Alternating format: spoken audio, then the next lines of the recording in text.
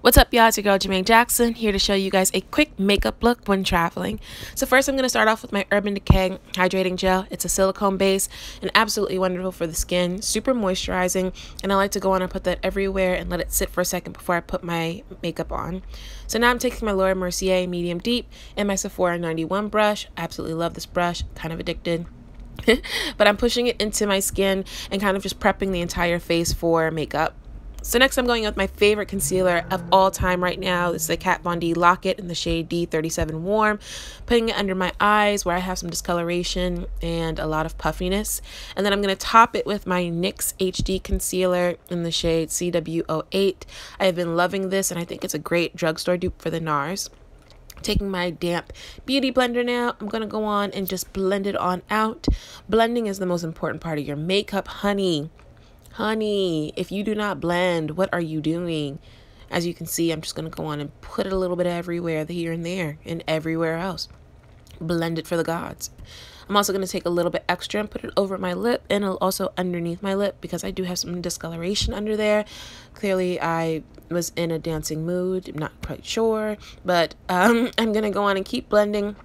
Make sure that my base is good, that there's no creasing and stuff. So now I'm going back in with that Laura Mercier and I'm patting it into my skin, really making sure that I set. I like to look up and press it into my eyes to make sure that it really is getting in those creases, making sure that I'm not going to have any creasing later. This was like at 7, 6 something in the morning and I needed this makeup to last me all day long, girl. So now I'm going on my CoverGirl Queen bronzer in shape Ebony and just an angle brush.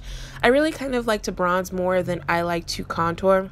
I kind of like that summer look all year round, and so I'm just going in with the hollows of my cheek and just doing a little bit of contour, give me some of that melanin glow because summer is gone and I'm sad.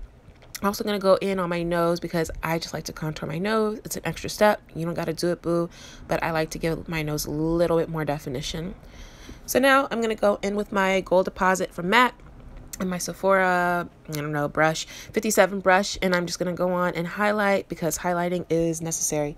So now I'm taking this Maybelline Mastershape Eye Studio Deep Brown. It's for my eyebrows. It was my first time using it, and the product was okay. Yep, that's me freaking out. The product was okay, but I really love my Milani more for my eyebrows.